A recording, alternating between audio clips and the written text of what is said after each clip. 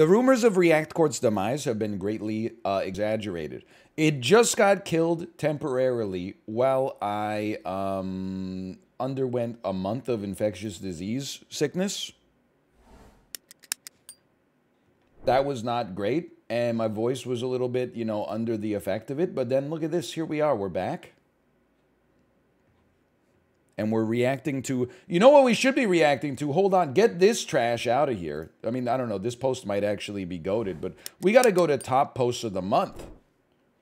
There's no reason for us to be doing the current posts in the hot filter.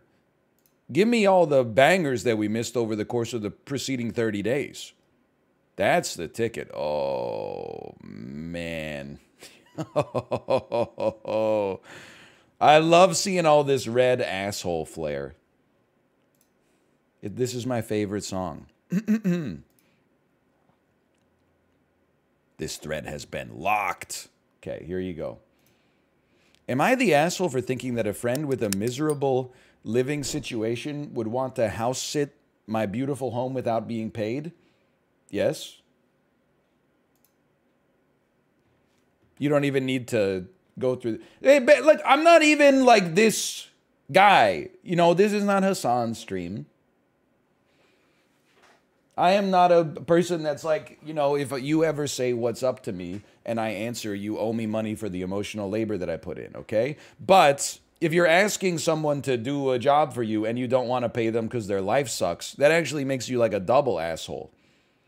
Like, I haven't even read like what the body of the post is, but it's a bad start. Am I the asshole for thinking that a friend with a miserable living situation would want to house sit my beautiful home without being paid? I live in and run a beautiful bed and breakfast. It's a beautifully restored colonial on 25 acres with mountain views. Nobody knows what the fuck that means, right? It's not just me. I'm in my early to mid 30s. I have a house. When people say it's a colonial, I don't know what that means. It's from the era of the colonies. Sometimes you'll be in someone's house and they'll be like, it was built in 1890. And I'm like, all I go is, oh, wow. Because I'm like, that's old. But I don't know what that means. Like, were they building better houses in the 1890s? Were they building worse houses? I don't understand. Anyway, it's got mountain views, fireplaces, cloth. Yeah, okay, like if you're asking someone to house sit for you, I can't believe I'm stun locked by like the first sentence, basically. You're asking someone to house sit for you. You think they're going to be like, oh, you got to pay me $100 a day. And then they're like, well, it's got clawfoot tubs. Oh, in that case, I should be paying you $100 a day to take a bath in something that isn't built into the wall, but instead has like some brass feet that you can't even see when you're in the bathtub. I wake up feeling very lucky every day. Big time, big time, big time, bat chest. Our family lives in the back of the house, and the front is rented to well-to-do strangers from Boston and NYC. People pay me quite a bit of money to come stay at my house. Rad. Oh my God. What a dickhead.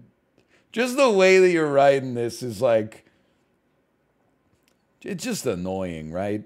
It's like, if your house is cool, you don't need to tell me how cool it is and how awesome your life is. Also, if you're renting it to well-to-do travelers from Boston and NYC, you should be able to pay a house sitter IMO. But our family is planning 2 weeks away this spring. We've shut down the B&B for that time period. I have a friend who is involuntarily living with her mom and brother while she looks for a new job and apartment. She's in a tough situation and generally hates it. I asked her if she'd like to house sit for us. She could set up for a few weeks in our fanciest guest room. She'd have the whole place to herself, and the only responsibility would be to feed the dog twice a day. It's literally, do you ever see The Shining? You're asking her to Jack Torrance. She was offended to learn that I wasn't offering to pay her. She can stay in a $250 a night room for free for 2 or 3 weeks. I assume she'd be delighted just to have a place to stay. When I was jobless in my 20s, I would have been over the moon if a similar opportunity had presented itself to me. Would you? Like, I just feel like when I was in my mid-20s, someone being like, hey, for free, you could stay in an unnecessarily large abandoned bed and breakfast in 25 acres of wilderness, I would be like, that's okay. I think I'm going to stay in the city where my friends are. What do you think? Like, I mean, I guess if you love hiking or like sleeping in a different bed every single night, there's some merit to that. But like, I don't know. It just seems like this person is out of their minds. Also, like, who wants to stay in a hotel in your own city for fun?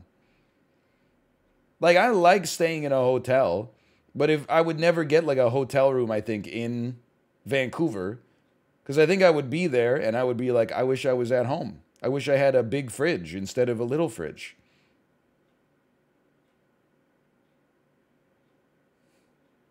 I wish I had, you know, 2 bathrooms instead of 1 bathroom. Anyway, sorry. I'm going too far. Yeah, plus it's not even going to have amenities. There's no room service.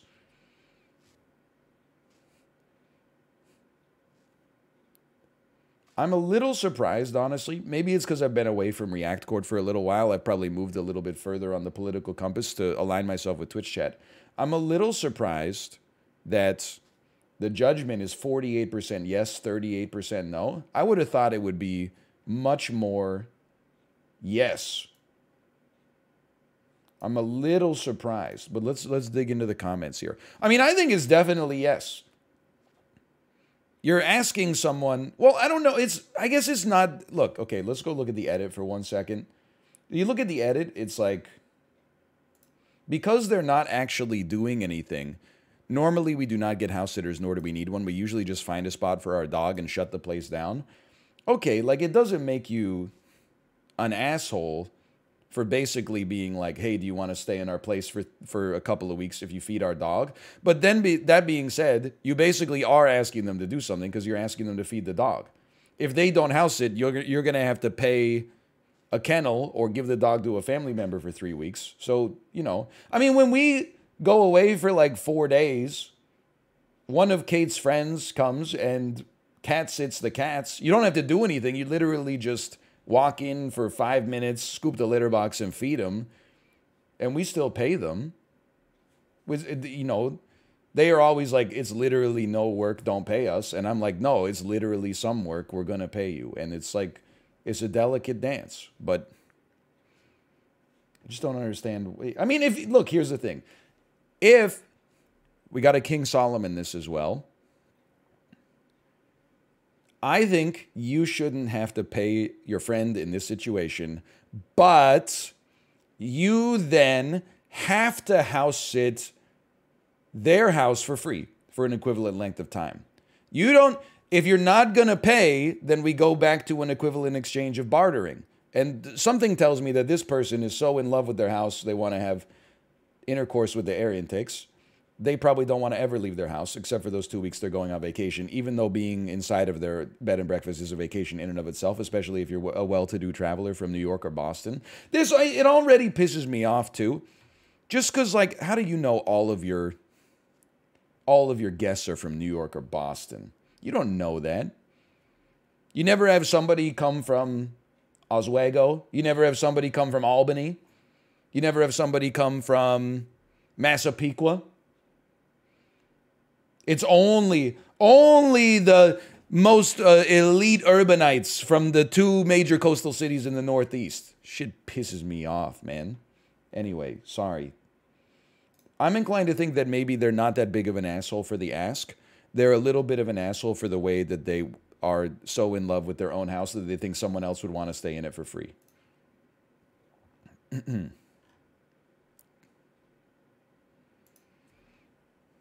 Hold on, I've accidentally clicked off.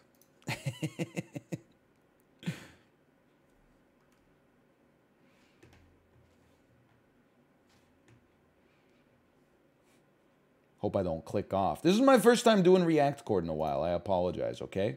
My muscle memory's all gone. As you pointed out, she's jobless. You need a house sitter. If you really wanted to help, you could treat her like a human and offer her the job instead of a charity case. She should be grateful. She can do you a favor by watching your house and taking care of your animal. This is not how you treat your friends. Use that quite a bit of money you make and pay her for her labor. You're the asshole. It's not even, you don't even have to type based. That's just like the truth. That's the sane reading of the situation. OP updated that she doesn't need a house sitter as they usually board the dog or leave it with family. Okay, then don't get a house sitter then. Just because you could do something for free doesn't mean that somebody else that you want to do it for you has to do it for free. That's insanity. It sounds more like OP's doing her a favor. I must be a little bit askew versus the people in this post, because staying in an empty hotel in the woods does not seem like sure, it's a $200 and $250 a night room, but like not just because of the room. Nobody is going to like this hotel and being like, oh, this square space is worth $250 a night. You got the front desk, you got the concierge, maybe you got, if it's a bed and breakfast, they're providing you with the opportunity to also purchase some food. You know, there's amenities. Apart from the claw bathtubs. 25 acres to yourself? You don't need 25 acres. You need like 1 acre to yourself. You can't use all 25 acres simultaneously. Maybe, again, this is like city living has given me this biased opinion. Like, you need 25 acres? Just shut up. What, you're using like 1/3 of 1 acre simultaneously. Big whoop. I just like knowing that there's 22 other acres out there that nobody else can use, even though I'm not using it. All right, Malf would use it. But you're not planting a garden on this colonial. Come on. House sitting is free unless there's a lot of work involved. Where do you live that house sitting is usually free? I'm in New Zealand and have never heard of anyone being paid to house sit, even when there's pets to be cared for. Look, I think that could be true, but again, it's based on an equivalent exchange. It's like instead of bringing the market economy into the situation, now you're in La Cosa Nostra. If somebody house sits for you for free, you owe them a favor. So if you would rather be asked later to help them move for 2 days for free, then that's fine. Otherwise, you know, maybe you could work something out financially, because that's what the paper's there for in the first place. You're the asshole. To be honest, my parents do this to me all the time. Try to offer me up to house sit for them or their friends for free with their house is so nice, you can just stay there. Well, a mansion is nicer than my apartment and still work for me to live my life somewhere that isn't my home and do even a minor amount of chores. It also makes me feel like they're looking down on my living situation as less than when it's really just comfortable to try and live somewhere that isn't your home. I think I read that sentence very wrong. People talk, people talk. Sure, she could have done it for free. It's not a ton of chores. She's not wrong for asking to be paid. You're assuming an empty house is worth it to her. So true, so true. You're the asshole. You're the asshole. Here we go. Finally, someone that I agree with. Looking at this from your friend's perspective, how much will this benefit them? 25 acres is big enough to not be in town. Does she have a car to go look for jobs and apartments while watching your B&B? There's gas money. She could lose 2 to 3 weeks of getting her life together. Also, what is your friend going to do once everyone gets back from vacation? She could be screwed with no place to go. I thought they were going to take it in a different direction and be like, you know, she's just going to be alone in the Overlook Hotel. But I don't know. It's just kind of a weird energy to be like, you know, hey, my house is nicer than your house. Do you want to watch it for free? Just, I mean, at least throw them a pittance or something. At least, like, stock the commissary or something like that. Am I the asshole filtered this month? Am I the asshole for dropping my son? This is a spicy one, man. Am I the asshole for dropping my son off at his dad's during his custody time, even though he was scheduled to fly out on that day?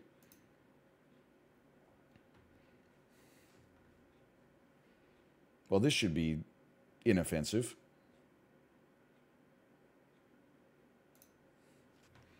Our custody agreement is that our ex has our son for overnights 2 weekends a month. He never sticks to it, though, and usually asks to see him whenever it suits him. I was supposed to drop him off Friday evening, but the night before at 2 a.m. he texted me to let me know he had a flight to catch late Friday, so I would have to keep our son. I was pissed because this isn't the first time he's done this, and this was one of the biggest issues we had with our marriage, him leaving on short notice constantly and just expecting me to deal with it. I ended up taking my son to him and ignoring the message. When we got there, he tried to get me to take him home with me and called me childish and petty when I refused. He ended up taking our son with him, but he's been sending me angry texts the entire time since apparently our son has been making it hard for him to get any work done. Well, you know, it's kind of what you sign up for. Am I the asshole? I'm going to add this here because people keep telling me to go to the courts to try and get full custody. I've tried. My ex ended up getting even more time and refused to give me full custody. Also, my son is enjoying his time with his dad. Despite everything, my ex isn't the type to take out his anger on our son or make him feel like he isn't wanted when he has him. Look, I'm not used to these being so short. It kind of feels like an everybody sucks here. I will say, like, definitely, it sounds like the dad was being a dickhead at late notice, being like, you know, don't bring our kid tomorrow because I have a flight. That's like a jerk move. The mom, on the other hand, I don't think she necessarily did much wrong. And I guess if she's confident that when she sends the kid to her dad, even if the dad is upset, he's going to be a good parent, then that's not so bad. But I can't help but feel that if the dad kind of sucks,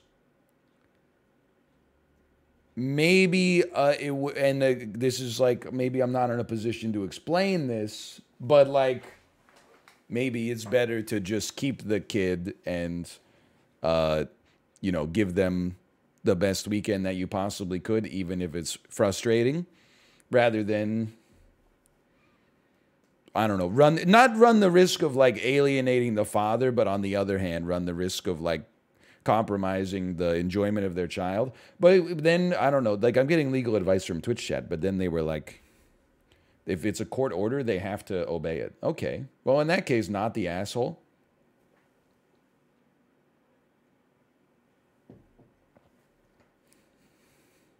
Is the son 3 or 15? Probably, my guess would be younger. Because I feel like if you have a 15-year-old child, they're going to let you get as much work done as you want to get done.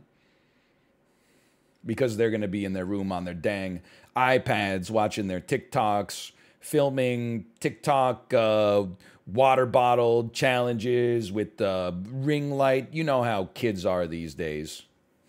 So true, so true.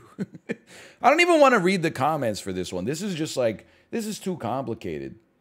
This is a toxic situation. That's not fun. Get me out of here. What do you think this is, a Judd Apatow movie? Am I the asshole for not inviting my adoptive parents to my wedding? Now we're talking. Now we're talking. Much better. I love the wedding. Am I the assholes, man? I, 30F, am getting married to my fiance in May. I was adopted when I was a baby, and my adoptive parents did their best to raise me and support me through college. We always had a good relationship, and I obviously love them.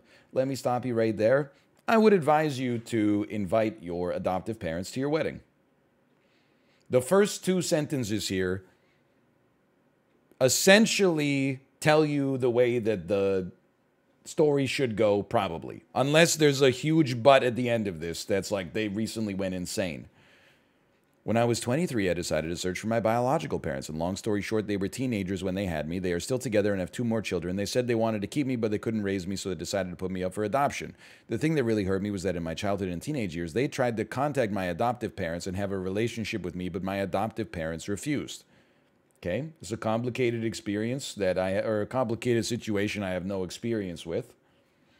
Let's move on, and then keep that context for the future. When I confronted my adoptive parents, they said they were afraid I might prefer my biological parents, so they tried to keep them away. I was hurt and disappointed and decided to go low contact. Over the years, we built a better relationship, but it's not like before. So for my wedding, I decided to ask my biological father to walk me down the aisle. He obviously said yes. When my adoptive parents learned, they were hurt and said their worst fear had come to reality, and if I insist on putting my biological parents before them, I shouldn't invite them to the wedding. Well, I'm so surprised. This is actually a justifiable but. I did not think that they could craft a moment where they seemed a little bit more justifiable. My answer was that they are not invited then. Since then, all my adoptive family are calling an asshole. So am I the asshole? Minor update. I talked to them and suggested both dads could walk me down the aisle. My adoptive parents refused because they said that they did all the hard work. This is a real King Solomon situation. King Solomon suggested we split the aisle in half, and the adoptive parents said no. But wait, in this case, this means the adoptive parents were the real MVPs all along. Maybe the metaphor doesn't hold. I mean, I personally, it's a very delicate situation without a doubt, but I think it's a kind of like an everybody, maybe not the asshole. It's tough. Hold on, I hear my baby crying. It's like a brain short-circuiter. You can't have any kind of like coherent stream of consciousness when you hear your own child cry. It's like biologically it just overrides all of the other stuff going on in your brain. I will say I got a very funny story. I can't believe I haven't told it yet. When I picked her up from daycare yesterday, she had like a biscuit, like a digestive cracker / cookie that had been given to her by her daycare provider. So we took her home with the biscuit, and she was like, check it out, like cookie. And then she couldn't really eat it, but she would like put it in her mouth and go, nom, nom, nom, nom, nom, like pretend to eat it. Hello. Hello. And, you know, she was walking around with it. It was so cute. And then she was starting to climb up the stairs. We were watching her to make sure she doesn't fall. You know, we got the hands ready to catch her in case she slips. But while she was climbing up the stairs, she must have like put too much pressure on the biscuit hand, and then it snapped in two, and she just immediately, she like sat down on her butt and just tears poured down her face. And it was like, it's such a complicated cocktail of emotions, because I was like sad because my child was going through like the most emotional thing they've gone through in weeks. Like there was genuine emotional pain. She was upset, but it was also really funny because I was like, it's a digestive biscuit. Like you could literally still eat it. It doesn't even, like, it's just such a minor thing to go nuts for. It was like, I was the saddest I've been in forever. And I was also like, this is the funniest thing I've ever seen. Hello. She's eating a biscuit. She's eating a biscuit right now. She had a very good time in the kinder gym. Oh, let's go. All the original members were there. Whoa, so we were the only ones who washed out. Yeah.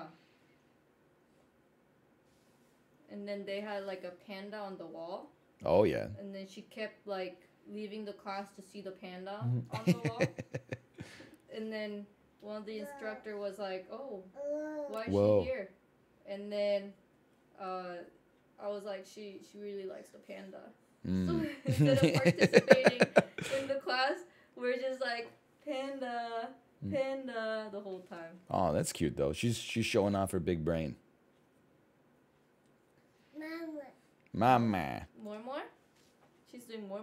More. A little sign language for you. More. More Twitch sub. More. No, that's okay. Cracker. Okay. Bye.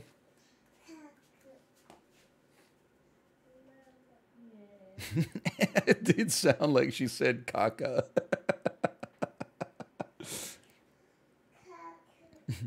I can still hear it. Okay, bye. Bye, Tomo. Come here. Oh my God. Tomo, you gotta get your tail out of the door, man. That's why I was calling it a biscuit. Anyway. All right, back to the lecture at hand. Let me hydrate for a moment. The more I've simmered on this, I kind of feel like at a glance, it seems like you should treat your adoptive parents with more respect. I'm not even really like, look, you're raising an adopted child. Maybe they're in their teens. The birth parents want to speak to their birth child. That's a tough situation, you know? I think it's bad reasoning to be like, oh, she's going to prefer her birth parents.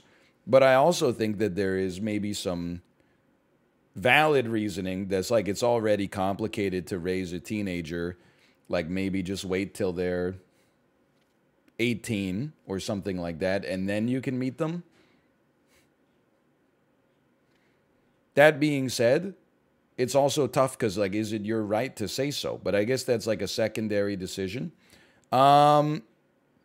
Regardless, I think the adoptive parents, for issuing an ultimatum, that makes them the asshole. Like, your role as the adoptive parent, I mean, just as the parents in general, I think, when your kid is getting married, is not to start complicating the system by throwing out ultimatums, like only one of us can go, only one set of parents can go, or something like that. As soon as you start to be like, it's either them or me, you're not the asshole if you're like, okay, well, it's them because they're not issuing ultimatums. It might be a different story if it was like, you know, don't invite Ted Bundy to the wedding, or your dad's not going to come because he hates that guy. I would be like, okay, I'll invite my dad instead of Ted Bundy. But like, apart from that, it's like, you know, it's your special day. Just invite who. Isn't that the spirit of like getting big groups of families together? Is like, you probably hate like 5 to 15% of the people you're going to see, but it's not about you. You just go, you sit down, you clap, you say, aw, you have a glass of wine at the reception, and then you leave, and in the car, you're like, fuck, I hate that guy. Jesus Christ, just shut up. Nobody cares about your houseboat. That's what it's like, what it's supposed to be, at least. So I personally, I would say OP not the asshole on this one. You know, if anytime you issue an ultimatum, I don't think you can be upset if the ultimatum like blows up in your face.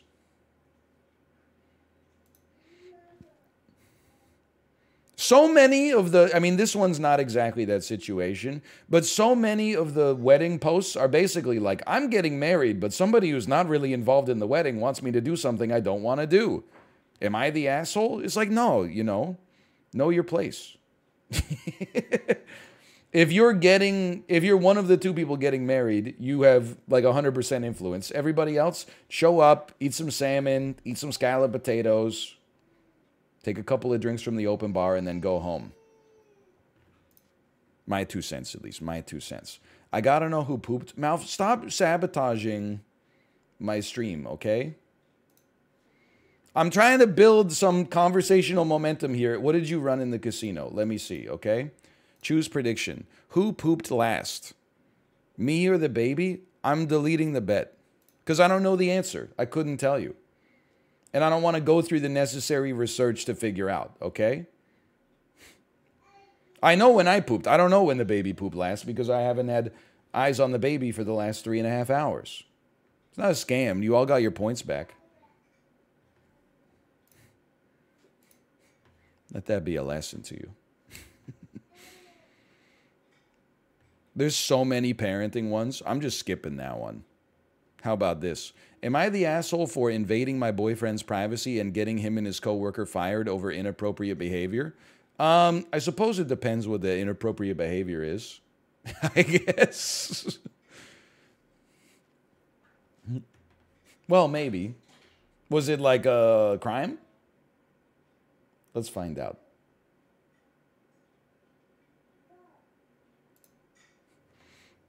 By the way, if you just hit enter on your keyboard, it'll create a paragraph break.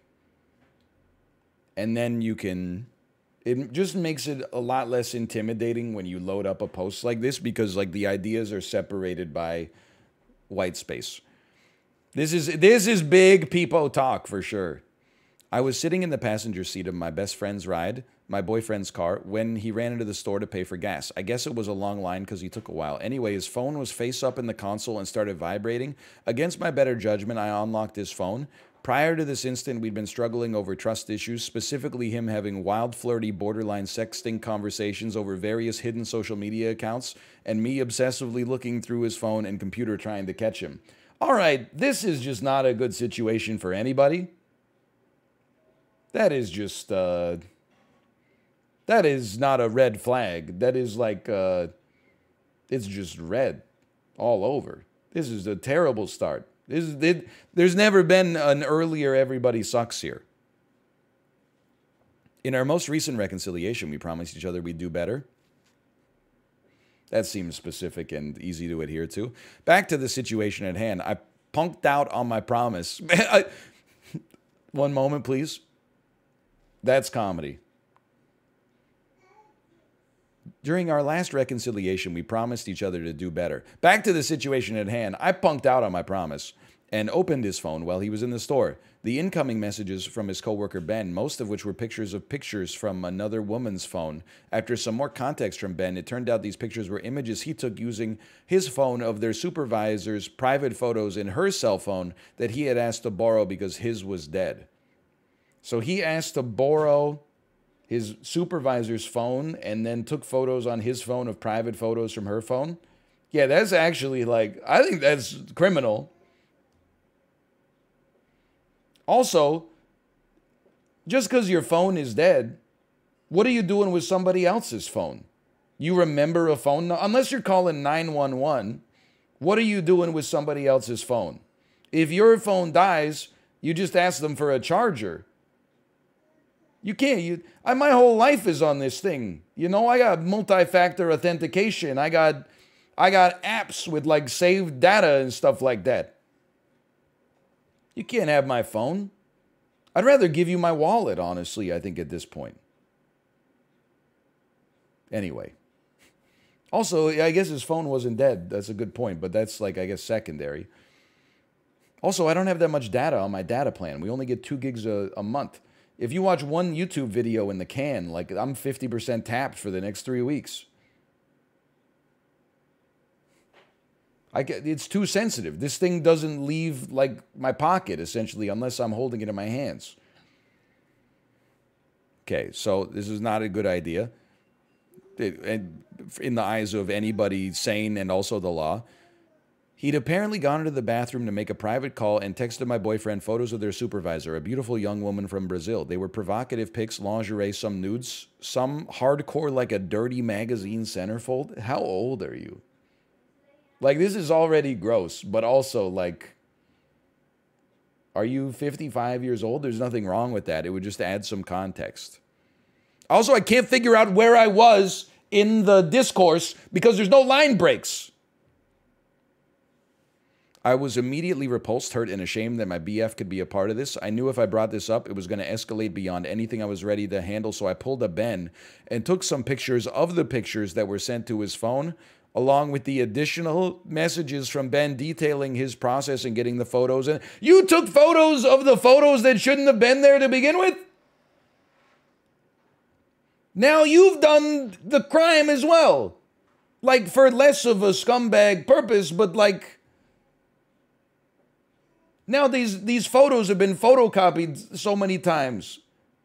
You're just... It's out there. Anyway... sorry, I gotta find myself again here.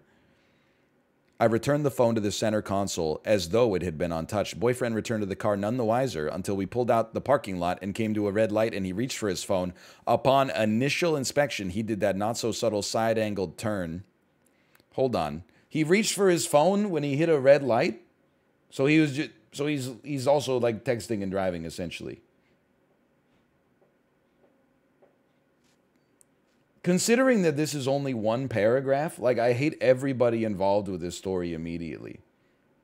Just wanted to look at my texts. Just wanted to look at my texts at the red light. Just wait till you get home. Nobody's doing anything. I don't look at my phone at the red light. People are like, oh, you're not driving. Yeah, well, you know, your car's in drive, unless you go park at a red light or something like that. And then also, you know what? You're causing... everybody else behind you to get pissed off because you're going, and then the light turns green, and then you're like, and then the car behind you's like, and then you're like, okay, sorry, my mistake. I know you're like, that never happens, but I bet if I pushed you, you would be like, okay, it happened one time. That's one time too many. If everybody out there's doing it one time, I live in a city with like 2 million people in it. Don't look at, what are you looking at your phone in a red light? Just exercise some discipline for once in your life. How long is the longest red light you've ever been at in your life? Like 2 minutes? Just listen to the radio.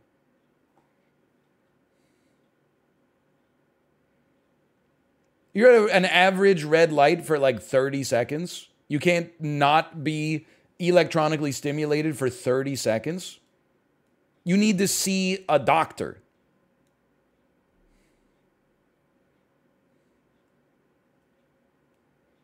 That's it. Moving on. I'm going to take a photo of the chat right now. And then I'm going to take a photo of the chat so that I don't lose it. Stop using your phone while you drive. Like, obviously, don't use your phone while you're, like, on the highway. But also, you don't need to pick up your phone when you're at a red light and run the risk of inconveniencing everybody else behind you just because you can't go 10 seconds without seeing something that makes you pissed off. Sorry, okay. Upon initial inspection, he did that not-so-subtle side-angled turn so I wouldn't be able to see the screen, after which he put it immediately into his pocket and began acting super sus. I played stupid, but I'm sure he noticed the messages weren't on unread status and had his suspicions. We spent the rest of the afternoon in a weird mood, then I went home without so much as a goodbye. The next morning, I began corresponding with his company's HR department and the supervisor from the photos. Embarrassed and hurt, she confirmed she did lend her phone to Ben, and those pictures were in fact stolen from her phone. That afternoon, I got a call from my now BF, well, ex now. He's done with me, he says. He was fired. They both were. He claims I jumped the gun and had no way of knowing that Ben was going to involve him. I coldly told him I had no idea what he's talking about and hung up the phone. It's been a few days. We still haven't spoken. Am I the asshole? This is a ball of wax, man. This is a whole ball of wax.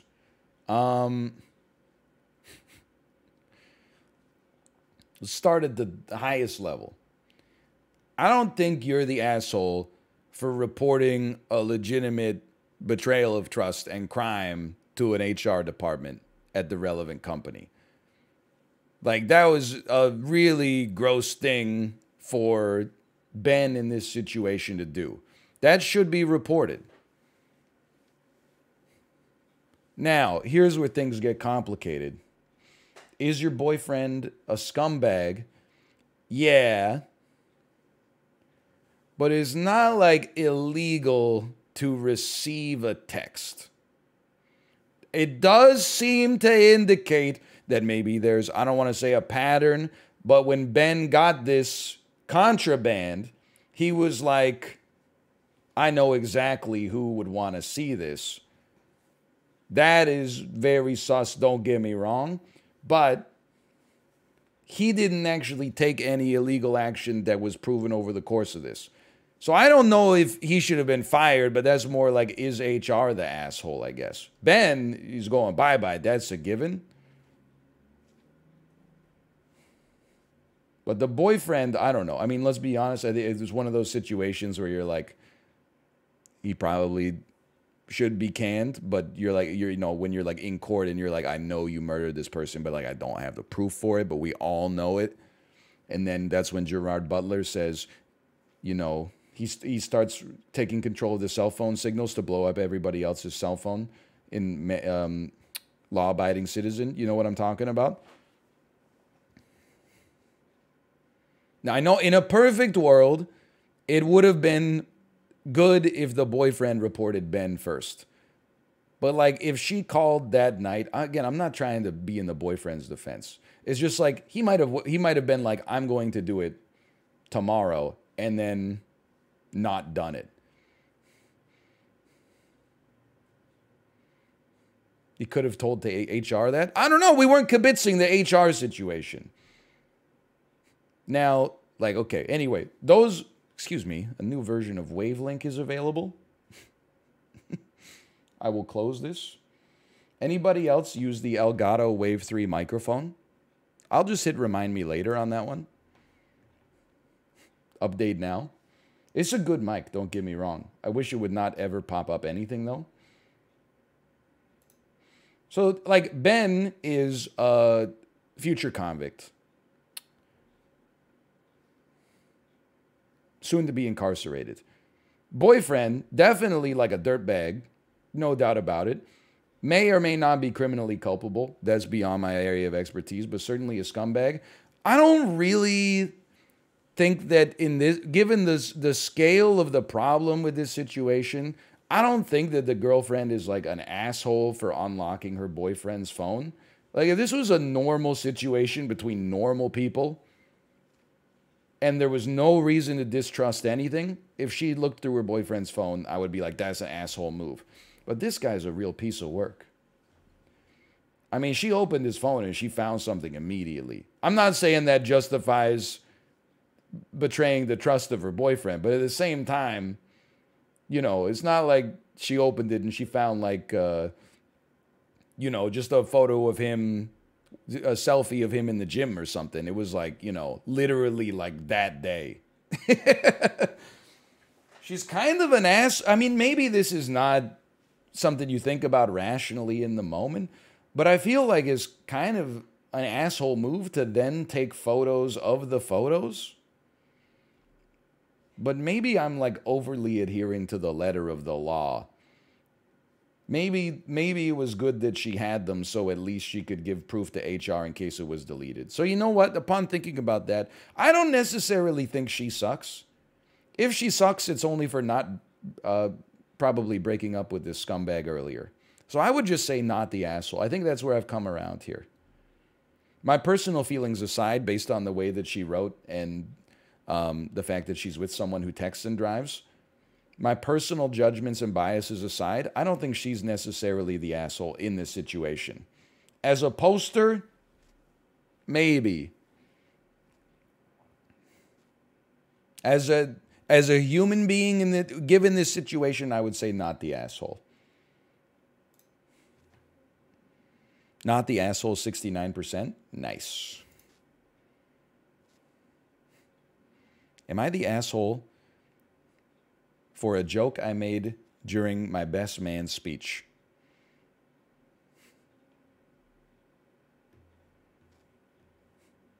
I'm inclined to say not the asshole, but maybe that's just because I could see this happening to me.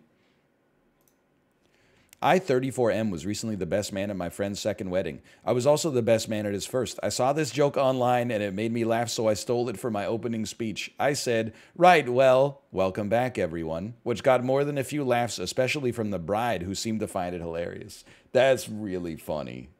That's like, it's actually, look, if you can't laugh at that, everybody's a grown-up.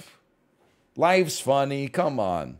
Everything went well. Speech over and done with, though later on, after a few drinks, my friend began to rip me a new asshole, telling me I was out of line with that kind of joke and how I'd embarrassed him and it wasn't funny and I shouldn't have brought his last marriage into this.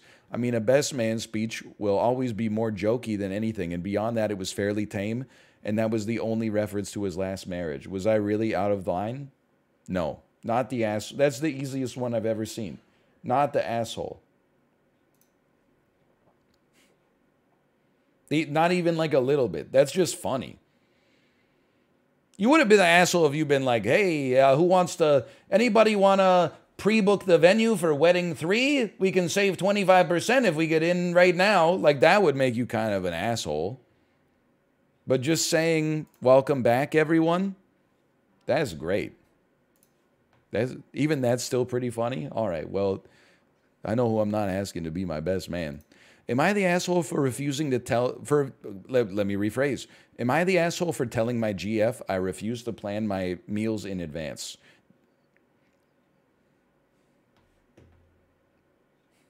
I'm going to guess, let me guess. Everything else in your life is going fine? I, 34 male, run a beautiful bed and breakfast, but that's an aside. People pay me to stay in my house. Rad. Okay, hold on. Sorry. There you go. I started to live with my girlfriend almost 6 months ago. I'm 34 male. She's 35 female. And we have this ongoing issue that just escalated. She has this weird obsession with planning food like it's the most important topic in the world. She constantly asks what my plans are for food the moment I wake up. She wanted to have discussions about us doing a weekly chart. WTF? with WTF with meals, asks me for lists whenever she goes to the store, and is just super pushy. I'll be honest with you, I kind of like having my meals. I don't plan them out weekly, but I kind of would like to. I don't know if I have that kind of like drive right now, but that just seems like a smart idea to have all of your, at least your like, you know, lunches and dinners planned out weekly so that you know what to buy when you go to the grocery store. That doesn't mean you can't occasionally be like, you know, I know we were supposed to have, you know, some falafel tonight, but do you want to just order a pizza? I'm tired. You can pivot off of the chart, you know, on an at runtime basis, but still, like, you know, it's nice to be organized like that. Because you structure the rest of your day around it. That's why I like having a set meal time and a snack time, like a kid that's in preschool. Because then I'm like, well, I had breakfast at like 8:30, and then I know maybe I'll have a snack like during the first ad break of the stream. Then I'll eat lunch at 2, and then I won't eat anything because we usually have dinner around like 6:30, and then I don't have to eat before bed. And then I feel like in the interim periods, it helps me like focus more. But anyway, my stance is this: we're two adults. I have zero expectations of her to cook. Come on. I get it. You're a woke king, but zero? Zero? I feel like my wife and I have expectations of one another to cook.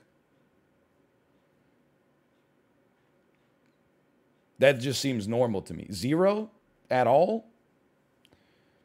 I was never in a situation where I was unable to eat because I didn't plan food in advance. I really can't decide what I want before I'm actually hungry, and I don't see any need to limit myself to these choices. Okay, 2x a day DoorDash customer has been spotted. What do you mean you've never been in a... You couldn't figure out what you want? I'm getting more mad about this one than about the revenge porn one, which says something about me. But it's very much in my wheelhouse to get upset about mundane things because you can go in harder without it being such a sensitive issue. But like, you realize that like when you're hungry for food. It's not like I'm specifically hungry for a cheeseburger. Nothing else would satisfy this hunger. You can have a craving, which is also fine, but you don't need to indulge a craving at every single meal. Some meals, you're like, I'm going to specifically go out of my way to indulge a craving. Whether healthy or unhealthy, I'm not trying to make that part of the distinction. But most of the meals I eat are like, I want to eat food that tastes pretty good at a minimum, but whatever it is doesn't matter that much. At least that's the way my mental model for how I try to eat, at least. I never spend more than 30 minutes cooking. Again, I'm getting pissed off because these are just lies. What do you're 34 years old, you've never spent more than 30 minutes cooking? Have a little ambition. Every meal you've ever cooked is literally the length of Rachel Ray's television program where she teaches people how to make easy meals on weekday nights when they have kids in 30 minutes or less. He might be a microwave lord. I'm not even trying to, I'm not judging his food consumption. I'm just judging his words, which are misleading. I'm fine with us ordering if we're not in the mood. We have so many options. Stores is near.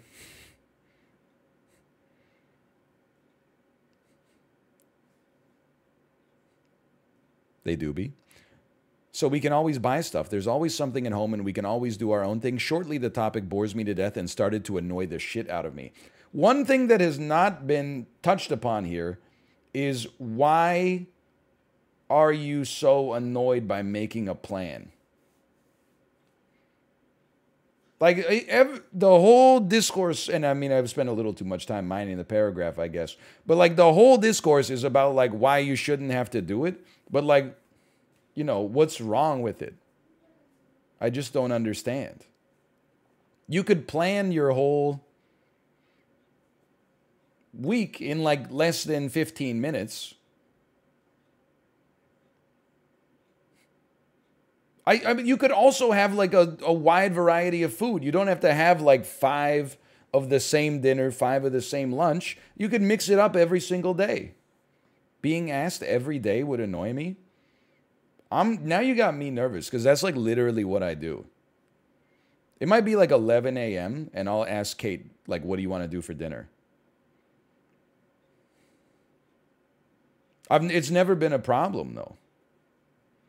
But I think the other reason that works fine for me is because I only feel the pull to choose the dinner like 2x weekly.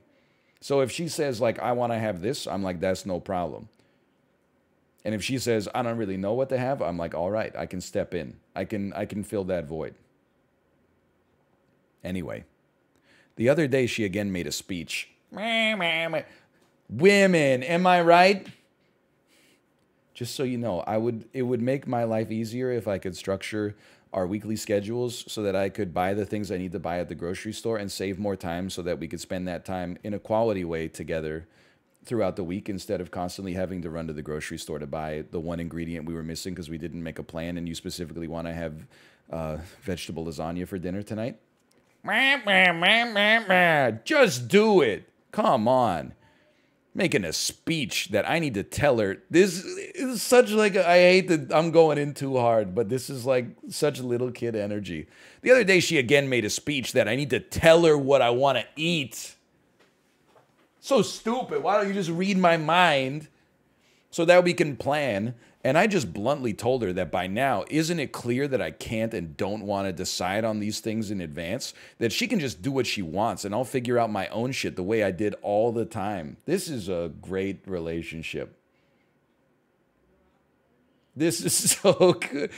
Let's just eat our own dinners from now on because I can't be bothered to tell you I want to have soft tacos on Wednesdays, on Monday.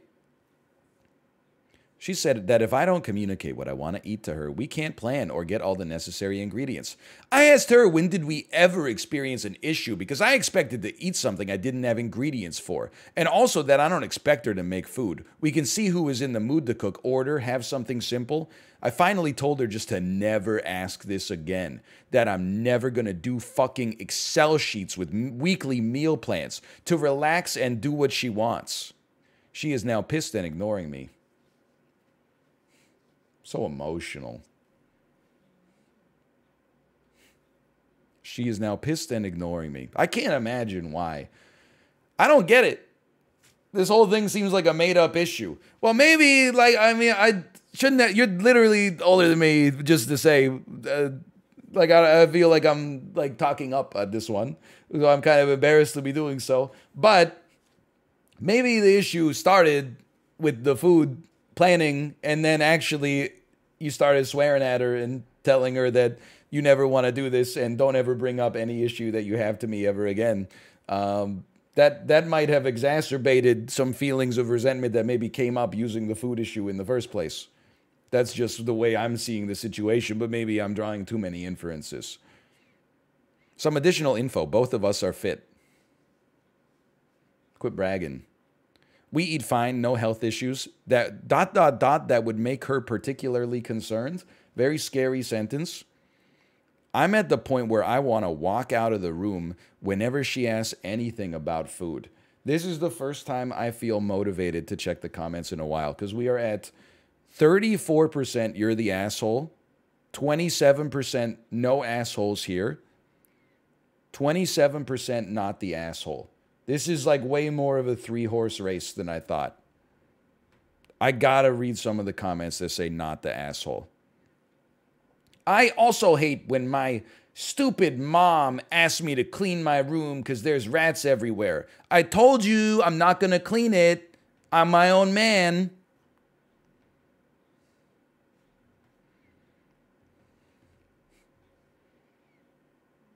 So true, so true. My room, my rules. Most people plan menus in advance so they can make a grocery list. It's not a weird obsession. It's normal. You're the asshole. Certified correct. What is this? It's weird because he has not expectation to be fed by her. He is perfectly happy to decide and eat what he wants when he wants. He doesn't have to oblige her need to meal plan. Do you think that a romantic relationship is just a roommate that occasionally you have intercourse with? You're trying to build like intimacy and shared experiences and have conversations and, you know, build a life together and stuff like that. It's not that you start eating your meals at, you know, you don't even eat a dinner with one another. I mean, if that's what you want, like if one of you is like, I am a vegetarian and another person's like, I don't really like vegetarian food, then so be it. But like, just because you don't want to fill in like a little grid with what food you'd want to eat on like any specific, I mean, like you're 34 years old. I don't even want to be like a dickhead about it, but like you're 34 years old. Sometimes you don't get to choose what you're going to eat 15 minutes in advance of when you eat it. You got other problems. Like, that's like how like my literal baby feels about food. It's like yesterday we got Vietnamese food. We made her up a little plate of the Vietnamese food. I chopped her up a little bit of the pork chop. We gave her a little bit of rice. We gave her a little bit of like the noodles from the pho, like chopped up so that she could actually eat them. She went to take one bite and was like, I hate this, give me pasta. She's 16 months old. We gave her pasta. There's no reasoning with that. There's nothing you can do. When you're 34 years old, sometimes you just gotta be like, okay, maybe on the occasional night, I'm gonna have to eat like my second favorite food instead of my favorite. Like, it's just very surprising to me that someone could make it 34 years on the planet and still have this kind of like juvenile attitude. Anyway, I think we can collapse the top level comment.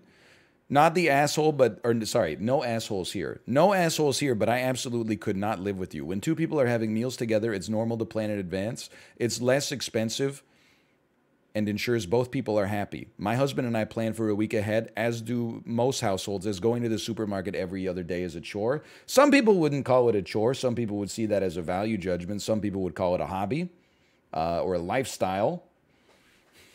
Filling up the anecdote machine for future streams. I mean, I don't see why you had to be so offensive to me to call my lifestyle a chore, but okay, you do you, Luge87. I still don't think it's no asshole, though. It's not even, like, I think he's kind of an asshole for not at least trying to make a food plan, for not at least making an effort once. But, like, I think he's definitely an asshole for, like, being so annoyed that she wants to do it, that he got so mad he told her to never effing bring it up ever again. Like, that's the red flag. Your girlfriend's level of planning around meals does seem exhausting and unnecessary, and I get why it annoys you. Now, I am not like a detail-oriented individual, but maybe it's because it appeals to me, but it doesn't seem exhausting to me to at least come out with like 5 days of meals. Because it's not really 15 meals. Like, you're going to probably eat the same thing for breakfast every day. You're probably going to eat roughly the same thing for lunch every day. You're really just planning like dinners. And even then, like, how long does it take to be like, what do you want to have this week? It just seems kind of crazy to me.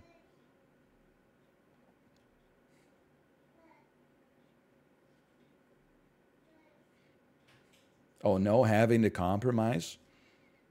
I don't know. I don't know. Food means different things to different people.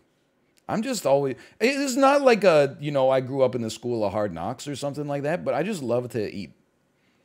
So as long as like the food is cooked and there was an effort to make it taste good, I don't really care if it's like roast beef and mashed potatoes or like a vegetarian chili or, turkey sandwich or whatever. Like, it's all, I'm just like, ooh, delicious. Every day I'm like, wow, this is really good. And I believe it the whole time. I've only lied about it a couple times in my entire life. As long as food is designed to taste good. People talk. I mean, I'm not that. I mean, no assholes here, IMO, but I don't understand how people can shop for food without knowing what they're going to eat. On Sundays, I meal plan for the entire week and go to the supermarket once. I do feel like before I rule on this, I would love to see this guy's garbage can / compost bin. Because I feel like once a month, he throws out like $35 worth of groceries. Like a bag full of spinach that he used like one time. I'm not saying I've never done it, but like, it just seems like you have so much more food waste if you're not planning. That's my hunch, at least. Info, do you ever use ingredients she has purchased? Planning food can mean less waste. Okay, hold on. He replied to one comment basically saying he takes her pantry staples and some of her fresh ingredients if he feels like she has too many of them. For example, if she has a whole head of broccoli, which isn't really even that much broccoli. That would drive me insane if I were her. This man is treating you like you're a crazy nag and simultaneously benefiting from and undermining your meal planning. I would be livid.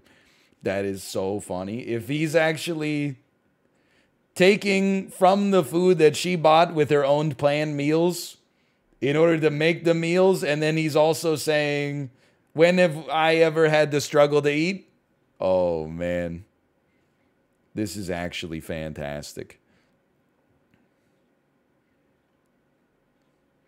Info, do you share a food budget? Hold on. Info. I don't want to see info. I want to see judgments. Not the asshole. You are both totally correct. I identify with both of you. I feel like this. You're a coward.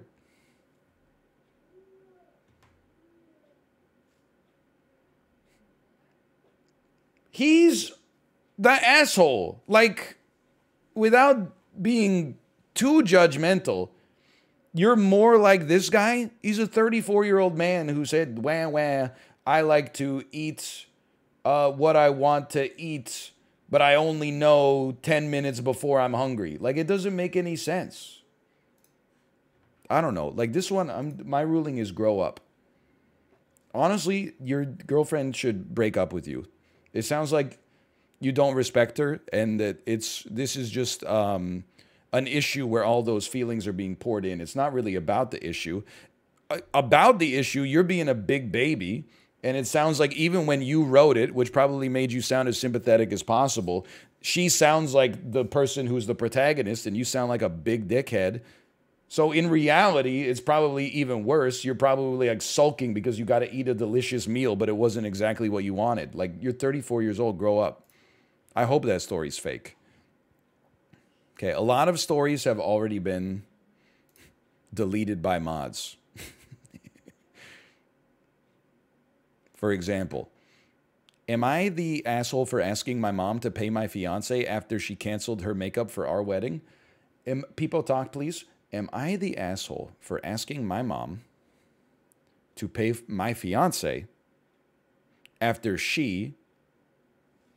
my mom, canceled my fiance makeup for my wedding? Anyway, the post was deleted, so we'll never know. Am I the asshole for only continuing to pay for my adult children who have started families?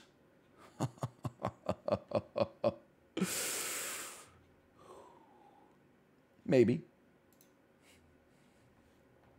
Hello, Reddit. Very nice to meet you. Oh, you sweet summer child. I'm writing to ask you about an ongoing argument I'm having with my 4th daughter, who I have been told to call Emma while on this subreddit. In short, I've devoted myself, male 64, to my career and future family since I was 17 and started my first savings account, and I've managed to accrue quite a bit, but not an infinite amount of money. I have 8 children! 5 daughters and 3 sons, and they've been the true lights of my life. Aw. I've paid for all of them to be properly educated, and all expenses up to their 21st birthday. That's nice. Like, that's a good thing. My issue is this. When my second daughter was 19, she fell pregnant, and I made the decision to help her financially with the child after her 21st birthday. I've been supporting her family since and eventually made the rule that as long as any of my own children had a child, the financial support would continue until said child turned 21.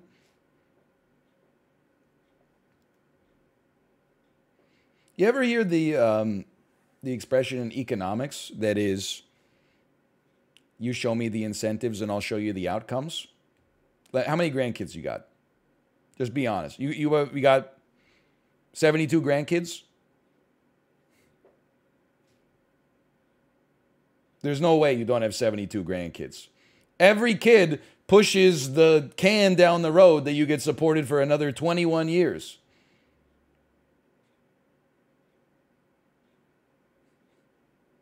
This is incredible. Anyway, the amount I pay includes rent, food, tuition, and a modest monthly recreation fund. Since then, 5 of my children have started families, all early.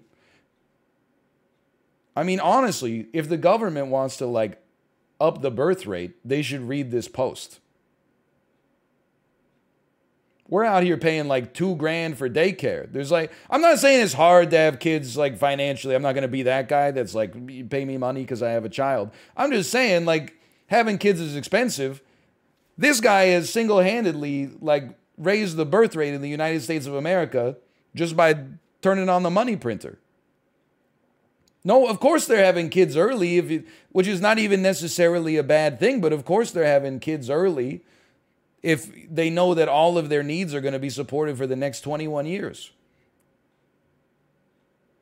My youngest daughter is not yet 21, so she's covered as well. But my 4th daughter, Emma, and my youngest son have not had any children. Emma has taken umbrage with this. She is married and considers her pets to be her children. However, her pets do not require tuition or a recreation budget or extra money to live in a child-friendly area. She claims that I am pushing her into having children she does not want as she is child-free. Well, look, this is actually, she's kind of right. Again, I'm taking this almost too much from like a Spock viewpoint, but you are kind of, you're exerting force in the direction of incentivizing her having children. That doesn't mean you're forcing her, but I would say it's a literal pressure.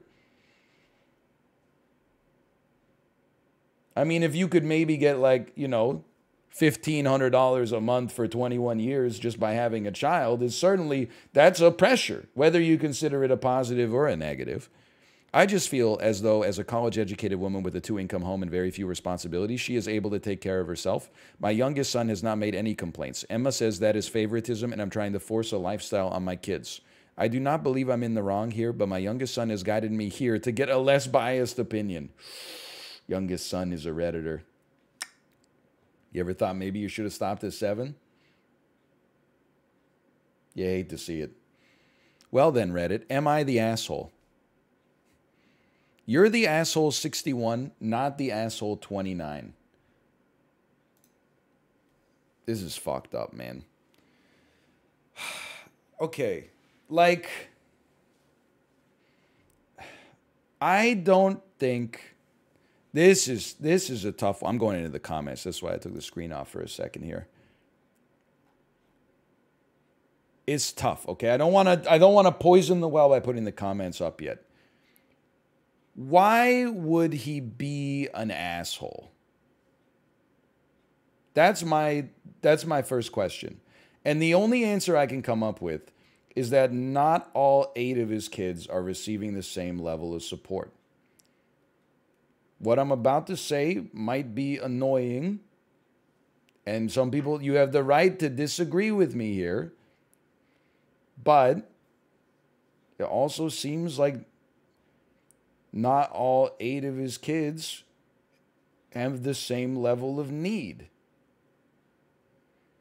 I can't speak to what the lifestyles of all 8 children are, and some people might have expenses that they incur that are unnecessary. Some people might have incomes that are higher than others. But like, I mean, again, I'm not in this position, but I would feel like if I had siblings and they had kids and I didn't, and my parents were like, we kick them a little extra every month, like as a result of that, I would be like, that makes a lot of sense.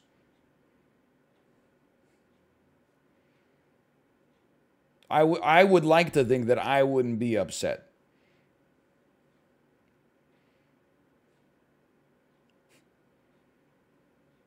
If it was like $8,000 a month, I might adopt at that point if I were in the position to.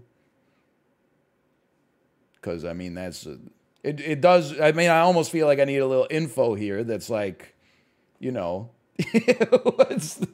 how much money are we talking? Because your description of the money was not infinite, which is literally like the highest real number that you could create is within that upper bound. So I don't know. Either way, I don't feel like I would like to think. Well, I don't know. Like, when would I start to be a little annoyed?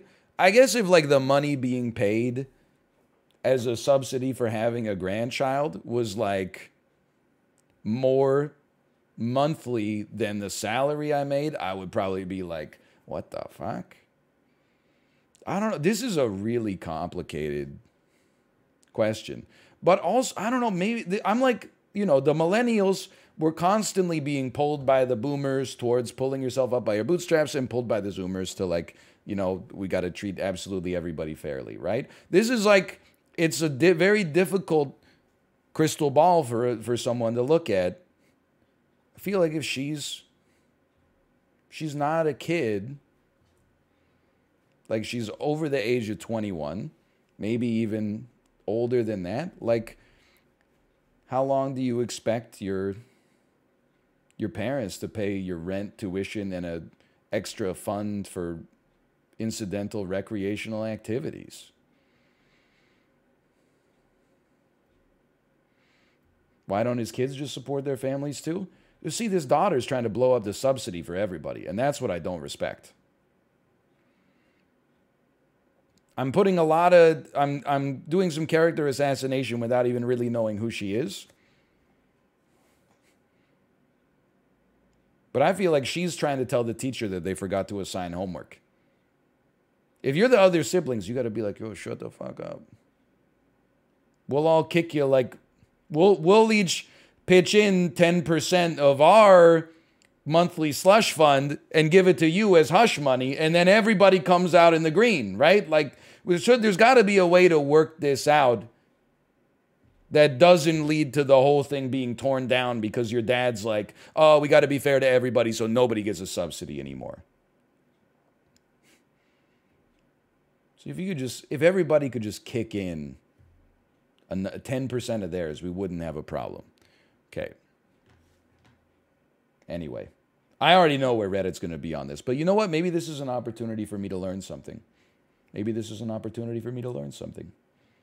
Or just shout. We'll see. You're the asshole. You can't base support on if your kid has a kid or not. Either do them all or do none of them. Emma's right. Look, I think you whether or not you can, maybe you could say you should or you shouldn't, but you definitely can. I mean, you can kind of do like whatever you want. You could just give your favorite kid a lot of money. It's called a will. It happens all the time. You don't have to. I mean, I think it's. I don't know if we're ready for this yet. I haven't really thought out my opinion on this before I started saying it. But I don't really think that in a situation like this, you have to treat all of your kids equally. Probably some of your kids are working as hard as they can, being grateful, giving you phone calls, dropping off with homemade apple pies and stuff like that. And some of your kids probably only call you when they need that recreational fund topped off a little bit. Why should you have to give all 8 kids the same amount of support? I feel like the ones who are grateful for it, you give them a little bit of extra sauce on top. And the ones who are like, you know, thanks for the money, Dad, see you in 2 months, maybe they get cut off a little faster. It's bad parenting. I think it would be bad parenting to keep a Kieran Culkin from Succession sucking on the money pipe for like 30 years without developing any real skills that can allow them to become self-sufficient. They're like kids and they're children on a literal sense, but they're adults in a literal sense as well.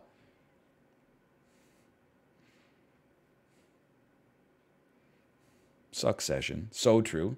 So true. I'm not watching Succession yet. I just have an ambient awareness of it. Did the reference compute? You're the asshole. Yes, it's technically your money, and you can throw it at criminals and gangs if you want. But ethically, you're basically teaching grown adults to procreate for the sake of handouts, and you're teaching your other children that they aren't going to have equal support from their parents unless they procreate, that your love is conditional on whether... Hey, come on, what are you talking about? Oh, if you really love me, pay me $4,000, Dad. What are you talking about? You're teaching your already grown adult children, almost all of which you have kids themselves already, that your love is conditional. What the hell are you talking? This is insanity. You can clean up the situation by actually making it about the kids. Here, let me buy your kids their back-to-school supplies, or let me pay for their babysitting so you can join the whole family on the trip as a gift for the kids. You saying, here's $500, which you can use on whatever you want because you have kids, is not for the kids. All right, so the problem that you have is not with the money. The problem that you have is with the accounting. As long as instead of giving them $500, you buy them $500 worth of toys, then it's not a problem anymore. As long as you're not giving them $500 cash and instead you're just buying them like a Dolce & Gabbana backpack to take to preschool, then there's nothing to worry about.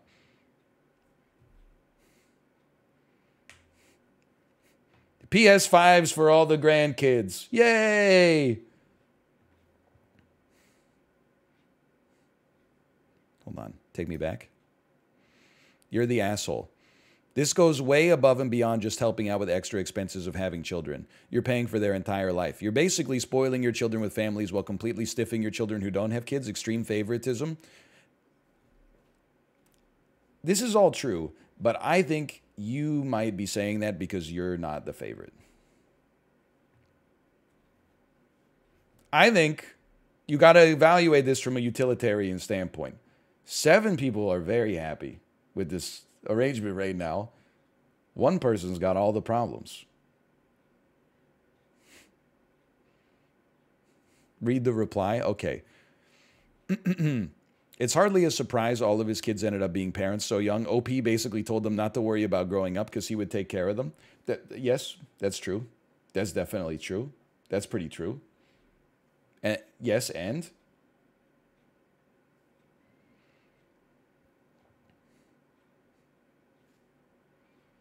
I mean, we're in a strange situation here where people younger than the child in this post are giving parenting advice to the parent who is old enough to be their great-grandparent. It's like 16-year-old kids are like, you're teaching your kids who are 50% older than me bad life lessons. You're the asshole, so you selectively help your children based on their willingness and ability to reproduce. You've been telling your youngest kids their lives aren't important to you. They don't matter. Their futures don't matter. I don't think anybody's saying that their futures don't matter. Just maybe that, you know, it doesn't matter $3,200 a month worth. Just it matters maybe a little bit less. You're the asshole for financially incentivizing your children to have children before they're 21. No, at least get it right. He's financially incentivizing his children to have children the day after they turn 21. Not before. Then you're wasting some of the window because you've got an overlap between when you would be receiving the subsidy and between when your child would be receiving the subsidy. The optimum way to do it is to have like a C-section appointment for the day after you turn 21, and then you're covered until you're 42. And you don't have to lie in your post. They would be far more stable financially if they waited with or without your temporarily extended support, and making it conditional on doing something excruciatingly costly in the long run is counter to their best interests. This post just makes me mad because I'm not mad at their opinion. I'm just mad that they're lying. I actually think that they basically have the most stable job of all time. Literally all of their fixed expenses are being handled for 21 years as soon as they have a child. Well, you could think that's fucked up. I mean, it is a little weird, don't get me wrong. But like, what do you mean it's not in their best financial interest? I think it's absolutely in their best financial interest. That's why they're doing it so early, I assume.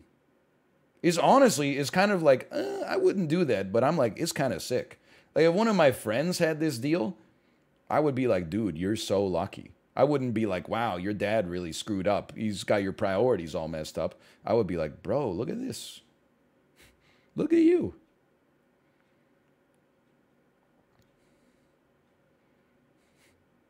Can we do Mario Red? It makes me so mad. Soon. I just like it. And again, I don't have a good answer for this, but it just annoys me that very few people seem to be like, yes, you should pay your other daughter the subsidy. Everybody just seems to be like, you're paying your other 7 kids too much. Shut the fuck up. You're going to ruin a good thing. At least be like, it would be fair to pay everybody. That I can at least meet you in the middle on that one. When they're like, by giving too much money to your adult children, you're making their lives too easy. I'm like, yeah, shut up, dude. You jealous? Like, this is a sick setup.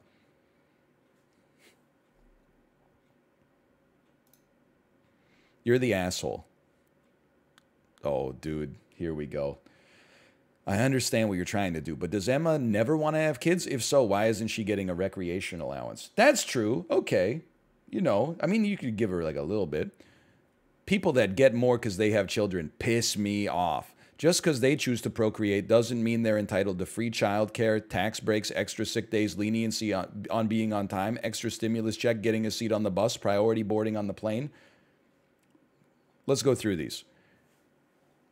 They shouldn't be entitled to free childcare. Any offerers in chat, just offering this as an option.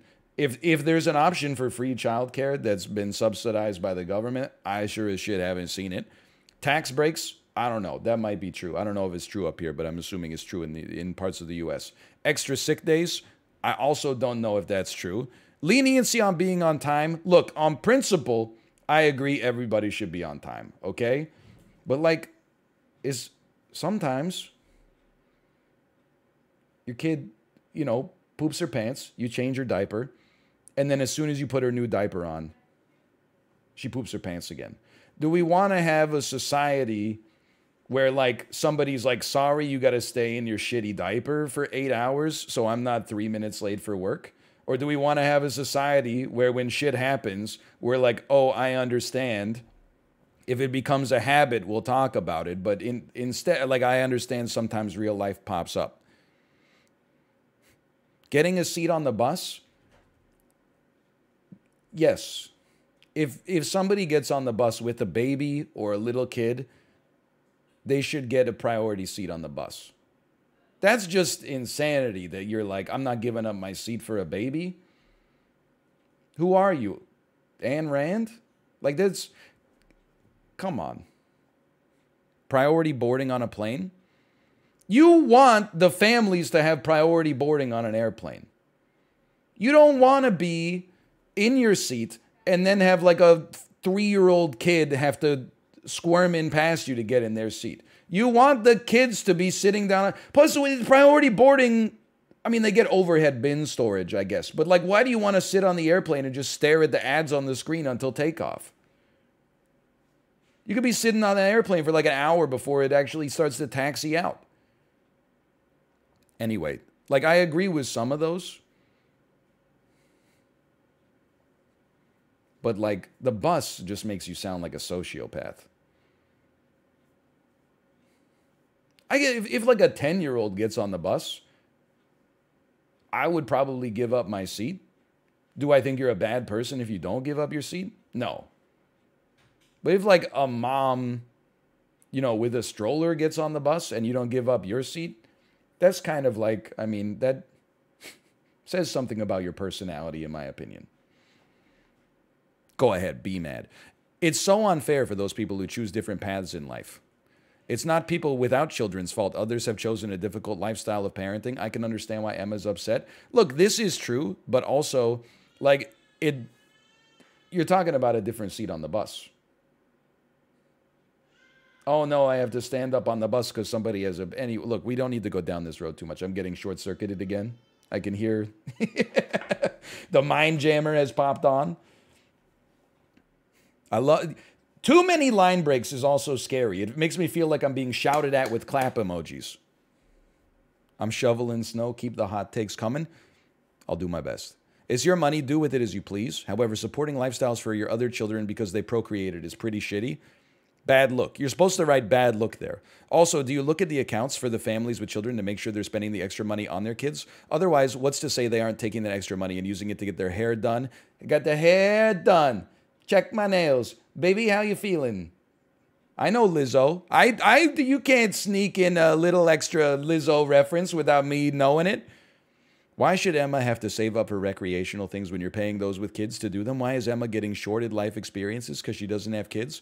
What I mean is the family wants to go to the Grand Canyon. You pay for the trip. Emma wants to go to the Grand Canyon. Emma has to save up and pay for said trip. That's shitty shorting Emma's experiences because she doesn't have kids. Kids don't make you entitled to the extra perks of life.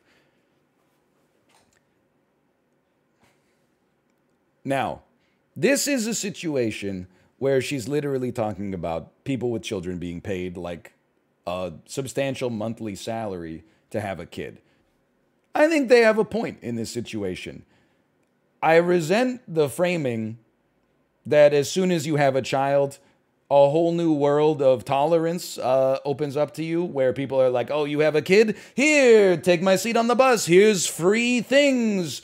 Don't pay your taxes this year. Big deal. Life gets so much easier. That is like, I think you're living in a fantasy world where you're the main character who's also a victim. In this one situation, I do think you have a point.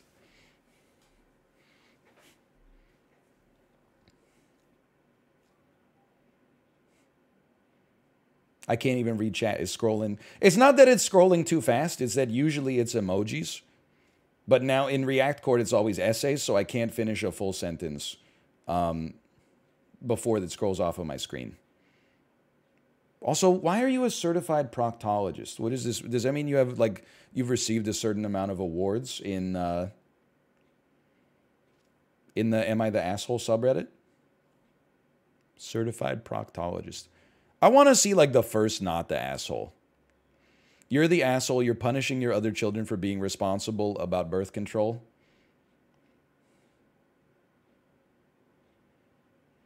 Look, I forgot about this part of Am I the Asshole, where you can't just evaluate something on the issues that are presented. I'm guilty of it too. But they also add in, like, one more thing.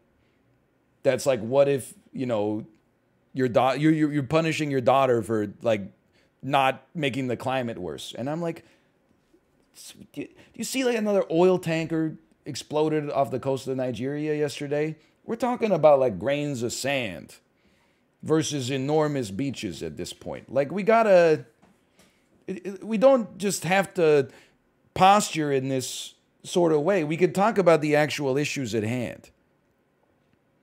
Are you trying to start your own weird family cult by bribing them to have kids? Just rude, honestly. You're the asshole, but softly, aka I don't read. Why don't you give her the recreation money too? She clearly doesn't need the rest, but it would be a good compromise. Honestly, that might be a good compromise. That seems... OP seems quite reasonable. Look at this. This isn't about monetary support, but about the way you're making your daughter feel less equal for her life choices. I agree families with kids tend to have higher costs and it's generous. You're supporting them, but you're making your daughter feel like she's the odd one out. Maybe offer to pay for part of it. Yeah, this is all very reasonable. It just hates that, or I just hate that we had to scroll down so far to get to, like, the actual solutions focused. Whereas, like, the first 12 posts were like, you're a bad father. And I'm like, it seems like he's doing a pretty good job. I bet his kids would give him high marks in the Father of the Year survey, quite frankly. You're on Reddit. What'd you expect? That's true. That's pretty true. Info. If one of your children was infertile, would you support them financially or not? You see what I mean about, like, you can't just debate on the issues. Instead, you come up with your own headcanon that paints someone in, like, the worst possible light that they could possibly be in. This situation did not happen, but hypothetically, if it did, how would you react? Don't think. 3, 2, 1. Come on. You're just looking for a reason to be upset at this individual. You could be upset because they're not paying out an equal share. You don't have to, like, make stuff up to be mad at. That's what Twitter's for. Oh, man. Am I the asshole for making... I love the boyfriend-girlfriend ones. Because the ones that are like, am I the asshole for calling my wife a bitch? Like, those ones are sad because you're, like, legally kind of, like, locked in. At least, you know, there's consequences to getting out of it. The boyfriend-girlfriend ones are just funny because I'm like, man, you should probably... Not in all of these circumstances, but, like, there's, like, 2 answers. One is, like, you guys should just talk to each other instead of the internet. And then the other one is, like, you should definitely break up. Am I the asshole for making my girlfriend pay for everything after she implied she does? Whew, that's juicy. That is juicy. Me, 29, and Maddie have been together for 3 years. We live together. Maddie is an anesthesiologist, and I own my own landscape design company. Our budget is $35 million. Due to me working mornings and being home earlier, I do most of the shopping and cooking. We split all other duties 50-50 and pay 50-50 on all bills. I make solid money, but most of it is put back into my business, so I don't have as much spending money as Maddie. Maddie likes to think I'm some sort of trophy boyfriend. Okay? First time was when we were out with her family. She's the pride of her family because her family never went to college, let alone medical school. Maddie says OP does most of the housework, so I'm not overwhelmed when I get home. Her aunt said, Maddie, it's amazing you snagged yourself a trophy boyfriend while working so many hours. Then Maddie's mom said, look at you finding a man who supports you. Maddie said, I'm glad I can support the both of us. Okay. The aunt made a joke. If you take offense to it, that's fine. The mom literally said something nice to you. I will say, it might annoy me if my girlfriend said, I'm glad I can support the both of us, because that is an insinuation that you're a single income household when he is clearly also working. And I don't know the financial situation of his business, but still, that's kind of over the line. She told her friends she was treating me to a vacation. Her friend said, wow, Maddie, sugar mama out here. Again, okay, so like she's kind of misrepresenting the relationship to her friends. All of her friends' comments seem like very nice so far. They don't seem like they're like, hey, your deadbeat boyfriend is like so lucky to have you. It seems like these are just polite comments. Wow, Maddie, sugar mama out here. That's just funny. That's okay. I told Maddie how uncomfortable it was. She told everyone she was buying the trip. Her response was, I was being ridiculous because we're a team. Okay. My parents asked how we were enjoying the new place. We recently moved. Maddie started going on about how much more house it is and how she's thankful for my help and willingness to support her career. A couple things about how supportive I am, how my job is tough on me. I don't find it that tough. See? A blue-collar worker not calling their job that tough? And anytime I say it on stream, everybody's like, oh, bad take. Straight from the horse's mouth. Apology accepted.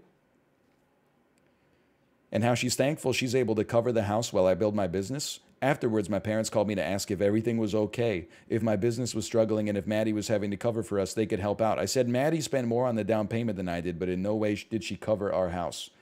I brought this up to Maddie, and she sees no problem. She says I should be glad to have a girlfriend who makes money and wants to splurge on me, so I haven't paid for a thing in the last 4 months. Date nights, tickets, grocery, Wi-Fi, gas, nothing. I stopped cooking, so now Maddie orders food for us. Whenever the bill shows up, I say she's got it. Or whenever I need gas, hey babe, can you get this one? I'll cook your favorite food later though. Maddie hasn't said anything, but I think she's getting annoyed. So last weekend, it was me, her sister, brother-in-law, and parents. When the bill showed up, the waiter gave it to me. I said, I'm actually the trophy boyfriend, so I don't pay for things, and handed the bill to Maddie. On the way home, she was being standoffish. All she said was, you didn't have to do that. I said, I covered half my bills, paid for the dates, bought her gifts, and didn't like that she implied she pays for everything. I said, if she wants me to quit doing this, then she can tell everyone the truth, or she can keep paying. Am I the asshole? Is actually hilarious. I don't know. I don't really think he's... Normally, I talk about how, like, this petty stuff is unnecessary and kind of makes you seem like a dickhead. Here, I'm like, I don't know. I'm kind of like, I think you taught her a lesson, quite frankly. 4 months is like a really long time to keep this bit up. Don't get me wrong. Like, he did it for like a couple weeks or something like that. I feel like she would get the point. But 4 months is a little excessive. But at the same time, I'm almost like, this is too funny to make you the asshole. Like, he brought it up, and she was like, don't worry about it. And then she kept doing it. And then he said, okay, you know, let's embody the lifestyle that you're pretending to have. I don't think he's necessarily done any. Could he have done something that would have made both his and his girlfriend's life easier? Yeah. Like, they are in on a house together. Like, they split the down payment, and yet he's rolling the dice. Don't get me wrong. But I don't think he necessarily did anything particularly wrong. It's kind of like an everybody sucks here, but also I think he's right because he's hilarious. Oh, man, when you got the bill, I'm the trophy boyfriend, so I don't pay for things. Oh, man. You want the wheat thins? Go get them. I'm not even looking at the comments. I don't want it to shatter my worldview. Because the top answer should be like, you should have a talk. That's true. But this is really, I just want to end it like there for this story.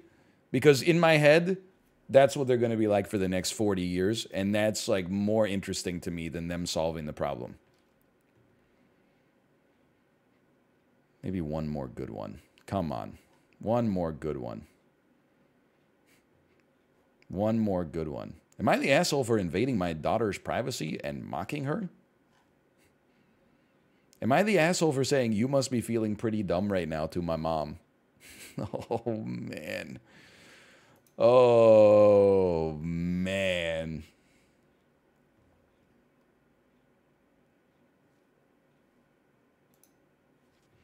I got a job last August, and one of the things my mom said to me that is if my grades slipped, she'd make me quit. What?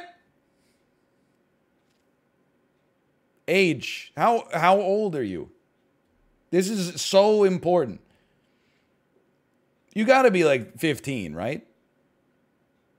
She parroted this throughout the entire year, despite the fact that my grades never really dipped at any point. Anyway, finals came and actually managed to score an A- average instead of my usual B+ average. Naturally, I was pretty proud of myself for that. So in a conversation, I went, looks like my grade hasn't dipped this year. You must be feeling pretty dumb right now. That is hilarious. You wanted to see me do bad in school and then be forced to quit my job, Mom. You don't have my best interests in mind. This is how the mind of a teenager actually works. It's how my mind worked when I was at that age. God, my mom wants me to eat dinner that she cooked for me after she came home from a long day of work. Anyway, sorry. You get over it at a point, I think, unless you're that 34-year-old guy who hates meal planning. Initially, since this was something I said in a clear, joking manner, but she ended up not saying anything, so I was like, sorry. Then she got really mad at me and said I called her dumb. So I told her she misunderstood my joke, but as usual, she refused to listen to me. Oh, man. I heard her tell my sister, did you hear what your brother said? And he was trying to justify it. Now I know what he really thinks of me and your dad. And she said this as if I wasn't even there. So at this point, I was really angry because I know she's going to tell everyone about what I said and probably going to say that I especially called her dumb. My sister said I shouldn't have made that joke in the first place because she's my mom. And all I could think was she can say that I'm a stupid and irresponsible layabout straight to my But as soon as I prove her wrong, I'm in the wrong for it. F off. But am I the asshole here to begin with? This is so good. This is great. Edit. So a bit of a harsh response, but honestly, taking what's been said here to heart. I was being an obnoxious little jerk. One thing that really resonated with me is I kind of assumed my mom thought I was stupid, which caused my misplaced resentment in the first place. As such, I decided to apologize immediately. She didn't anything at first. But then she went on the golden rule, saying, treat others as you want to be treated. Anyway, she forgave me and seemed like she was in a much better mood. Thanks to everybody who participated. Character development. Yeah. Hey. Applause. Easy clap.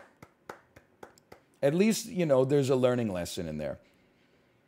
But like, I don't know. I almost feel the need. It was probably like 5% of the chat. But I do feel the need to say like, I don't think his mom did anything wrong. Seems like he's a teenager who got a job. And then his mom, like, so he's in high school. And then his mom said, I'm going to make you quit the job if your grades slip. It doesn't seem like she was saying, like, you're too stupid to have a job and be in high school at the same time. It was more like school is a higher priority, but you can hold the job as long as your grades don't suffer as a result. That just seems like good parenting, honestly.